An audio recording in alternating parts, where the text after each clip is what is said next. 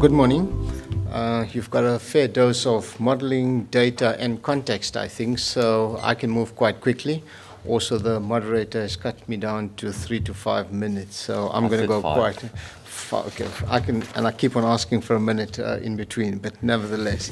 So, you know, you've got a good sense of the background. I was just emphasizing some of these things. Perhaps the point here is that I'm presenting the National Development Plan as developed by the Planning Commission.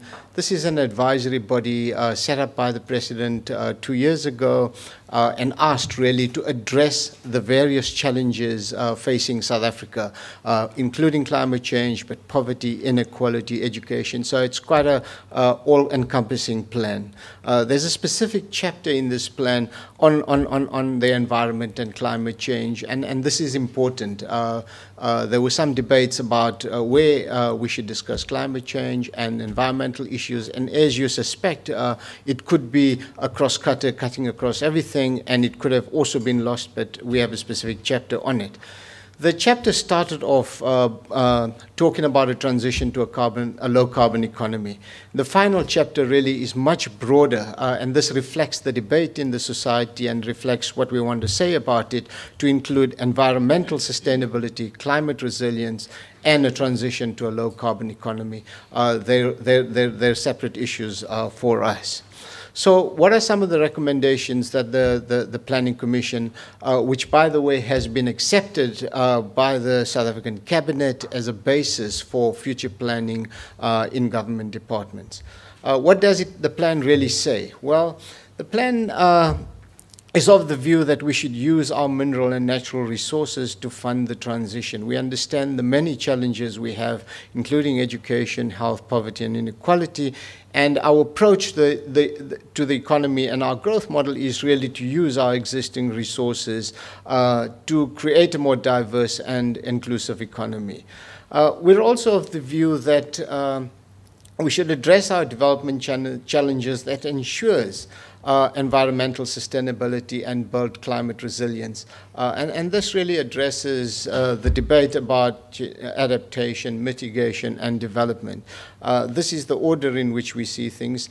Also, the issue about the use of mineral resources to fund the transition. The point really here is that this is going to affect the rate of transition in South Africa. It's going to be a debate. The peak plateau, might take a bit longer, so there is an issue about the rate of transition if that's the way we're going. We also are not underestimating the skills, technology, and institutional capacity needed to transition to a low-carbon economy. There are new mechanisms, new institutions will be required, new skills required, and this is a big issue and focus for us. You've heard about the carbon tax. Just to say that we're supportive of the carbon pricing mechanisms, and we're of the view that they should be implemented within a wider suite of mitigation policy instruments. We'll also talk about green development and green products. Our belief is, given South Africa's context, that we will engage in developing technologies, green products and services, but these would be mostly niche markets. We are not about to compete with major players in the major market segments. In terms of public infrastructure, just quite quickly, we're also saying the obvious road to rail movement, increase in public transport, and we have an additional challenge, which is really our legacy, a historical legacy of our spatial arrangements.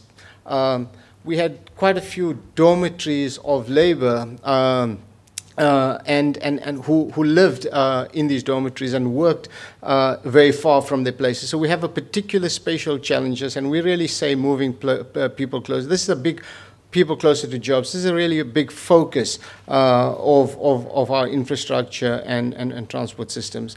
We're also quite keen on investigating the regional energy solutions. If you think about food, energy, and water security in our country, nationally, and if you think about it in a regional context, it just changes the questions and it changes the solutions quite dramatically. So we're really keen on thinking through regional energy solutions. The other important thing perhaps is just an issue of data that we lack sufficient, and there's a debate about the data and the credibility of the data, and one of the big proposals in the plan really is about taking the issue of data quite seriously. So I'd stop there, and thank you.